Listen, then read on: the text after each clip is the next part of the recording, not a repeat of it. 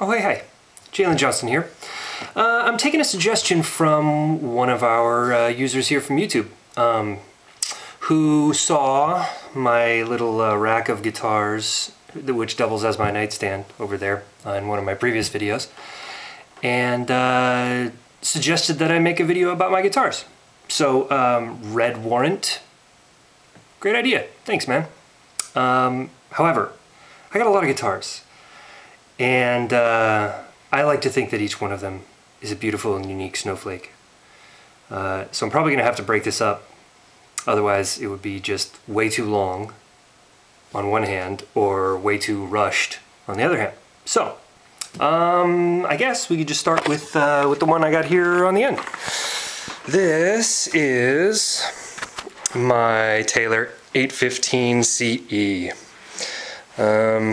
Big guitar.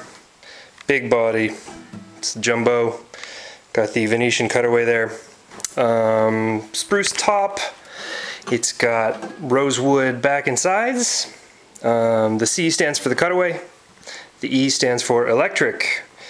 I've got the Taylor prefix a pickup system in it, which is great, got a lot of controls and stuff. And this guitar I actually got out of my old record deal, actually.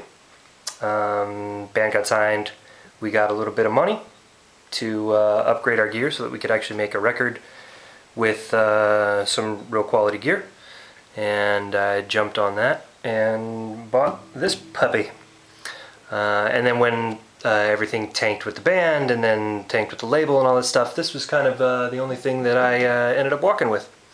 So, hey, I figure if all that drama, nothing comes from all that drama except for the fact that I got a nice, solid, professional level instrument, I'll take it, right?